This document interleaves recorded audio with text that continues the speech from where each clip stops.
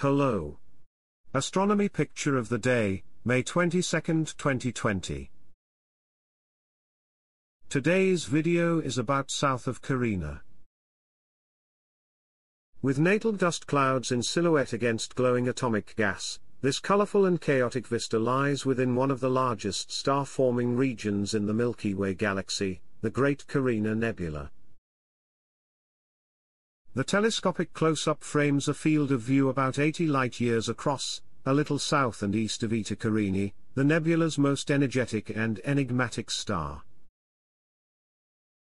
Captured under suburban skies improved, during national restrictions, a composite of narrowband image data was used to create the final image.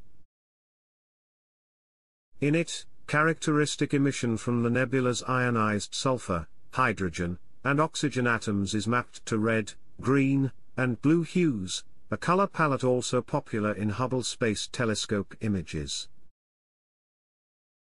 The celestial landscape of bright ridges of emission bordered by cool, obscuring dust lies about 7,500 light-years away toward the southern constellation Carina. Thanks for watching. And don't forget to like, comment, and share.